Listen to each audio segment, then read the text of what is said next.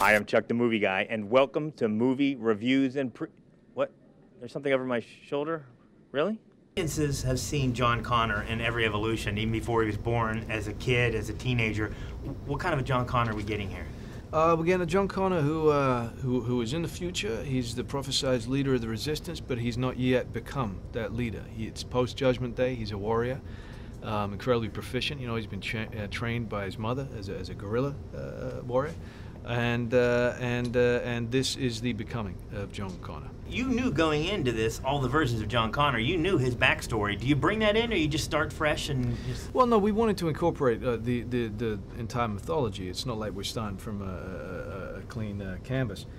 We want to incorporate that. But, you know, he's a very changed man, as anybody would be after the trauma of going through, you know, Judgment Day. Talking about trauma, but this could have just been an action movie, but we see John Connor perplexed, listening to the tapes of his mother, his predetermined life he's trying to figure out and so forth, and there's so much, it's so heavy on him in this movie. Was that important to you to have that? Well, I think that, you know, it's important to incorporate a human story, but I'm under no delusion that the human story is exactly what people are going for. People are going because they want to see the machines, and they want to see that action, and they want to have that excitement of the movie theater with everyone going nuts inside of it, which is what I found when I went to see T2. But we're humans, so you got to have a human story, and you got to have something to relate to there.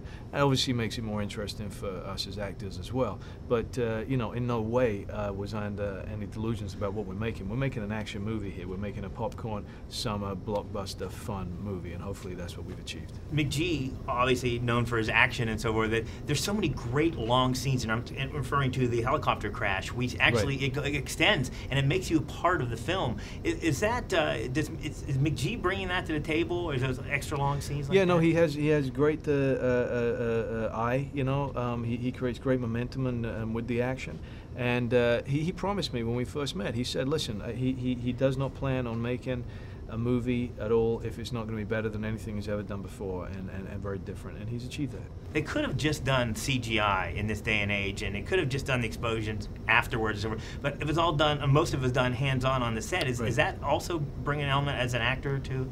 It brings an element of excitement. You know what I mean? Because when you're standing there actually watching it, and you know, you see them loading up these hundreds of gallons of you know, diesel fuel and going and blowing it up, and when you're seeing the actual models coming at you and the fire going around, it's easier. You don't have to act so much.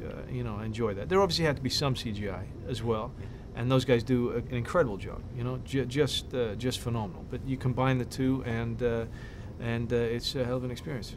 And as a fan, did you ever separate yourself from what you're doing and say, "That's a Terminator right here"? Oh, absolutely. Yeah, no, I do that. I do that all the time. You know, of course, you get used to it. You're there each and every day. But yeah, you stand back occasionally and just go, "I remember that. I remember this. I remember seeing this."